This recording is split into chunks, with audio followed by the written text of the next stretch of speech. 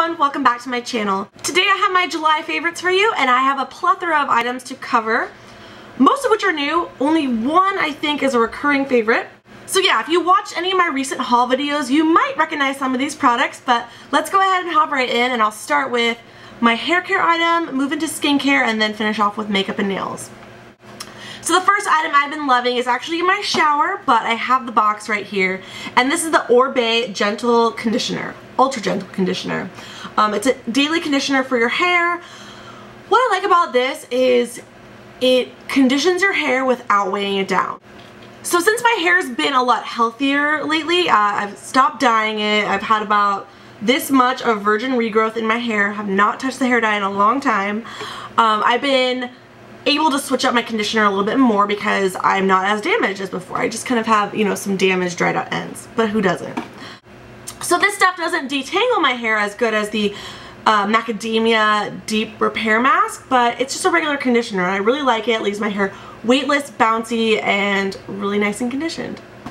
Moving on to skincare, I have some facial pads. These are by Schneider Beauty. These are the Mini Peel Pads Multi-Acid Complex. Now, the company sent these to me for review. I'm going to be doing a full in-depth blog post on these, going into more detail, but basically these are a daily light face exfoliant, a treatment that you can use it says AM and PM, but I would only use it, you know, I would say 5 nights a week because it's pretty strong.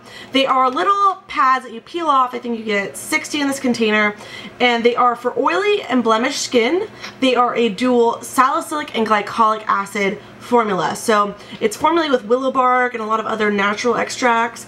I believe they also are paraben free for sure, and they're just really good at refinishing the skin, exfoliating, revealing, you know, brighter, younger, more youthful skin, and just keeping my acne under control and just making sure I don't scar as much as before. So I've really been liking these, and they're an absolute treat. It's a little bit of a luxury product, but definitely not something that's obscenely expensive. I think for a facial treatment, this is definitely something you should consider if you struggle with oily skin or looking for a pad type exfoliant that you can use gentle enough several times a week, if not every day.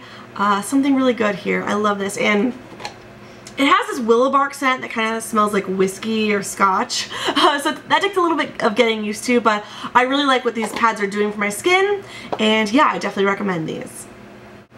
Next up for skincare, I have definitely a luxury product here, theLab Skincare's Perfect Cleansing Scrub. Now, this was recommended to me by the esthetician at the theLab counter. Her name's Maria. She works at the San Francisco Barney store. Love her. She recommended this cleanser to me when I got a facial there. And what's really nice about this, she's in her 50s and her skin looks amazing. And, you know, people always ask her, she was telling us when we had a beauty party there, what is the #1 thing that keeps her skin looking so youthful? Like, what is your #1 strategy? And she says, exfoliate every day.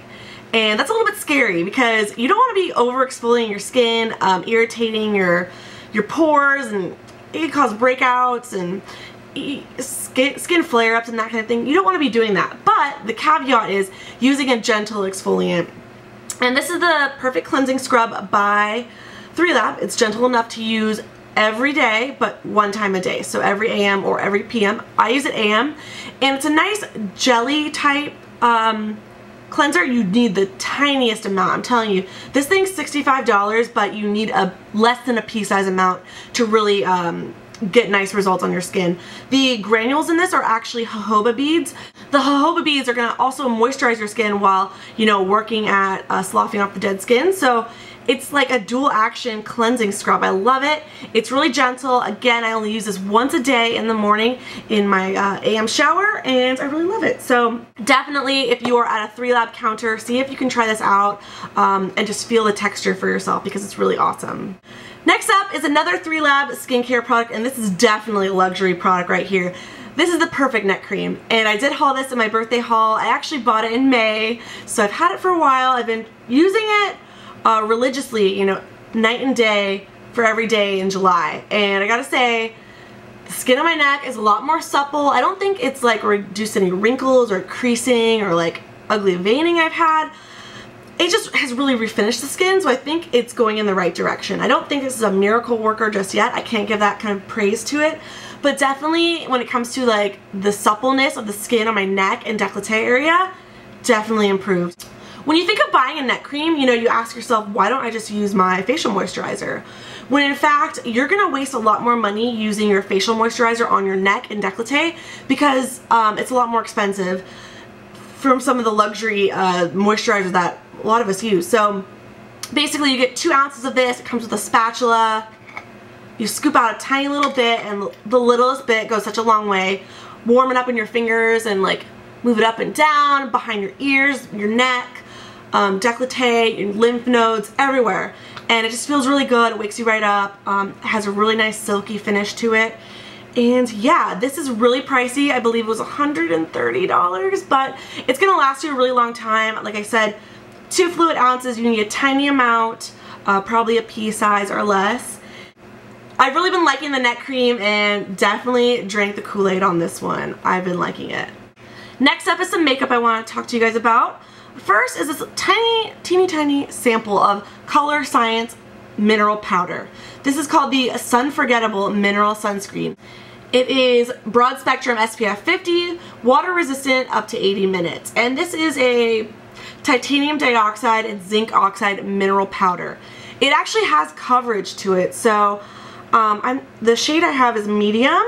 And it comes out like this. I'm gonna get it everywhere. But basically, I take my flat top powder brush, dump a little bit of this into the brush, and I just dust it on like the tops of my forehead, tops of my nose, underneath the eyes, and like on the, you know, chin and tip of the nose area, because those are the areas I tend to get sunburned the most, and I just want to keep those areas very protected. I've already had a couple bad sunburns this summer. So yeah, it's a really good size to keep in your handbag just to touch up, and obviously this powder has a little bit of coverage to it too, so it's really nice, and the finish is absolutely gorgeous. It is a very photogenic type softening finish. It does not look cakey at all.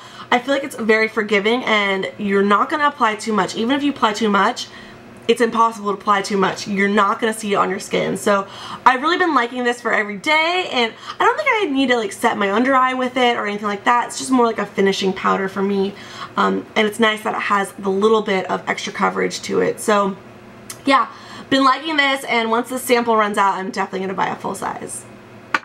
Okay, next up is oldie but goodie. This is, I think, the only reoccurring favorite product in this favorites video, but it's the MAC eyeshadow in Satin Taupe. And of course I'm not wearing it today, but I've worn this shadow. Oh, I've also hit pan on this shadow. I would say I've worn it at least, you know, the last 2 weeks of July, if not more, every day to work, because it's one of those like really nice satiny eyeshadows that once you put it on, it does the work for you. It's really easy to make this eyeshadow look nice and blended, and it gives a really complex depth to it. A lot of dimension in the shade. Really great, cult classic, favorite eyeshadow from MAC.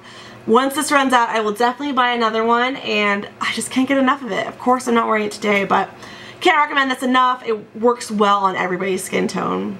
And last up are 2 nail polish favorites I want to feature real quick. These are brand new. First, this is the Wet n Wild Whip Topping White Nail Polish. This is a cream formula. I got this at, let's see, Dollar General, and I think Dollar General, well, I was in Missouri. We don't really have those in my area here, but who was I watching? I was watching Leanne Says, and she was saying that they do have some Dollar General exclusive shades. So this might be one of them. I'm not too sure. You'd have to double check, but I've really been loving this. It's opaque in 1 to 2 coats. It's very, very nice. It lasts a long time, and I never thought I'd be one to rock the white nails, but I really liked it in July, so we'll see. Really nice with short nails, and really nice obviously with long nails as well. So yeah, I've been loving this polish, and it was only $2. And last up, let's talk about what's on my nails right now. This is by theBalm. It's the Hot Ticket nail polish in Coral Refined, and you can find this on the Balm Cosmetics website. You can also find it on Nordstrom.com. It's just this gorgeous peachy coral color, really nice cream finish to this.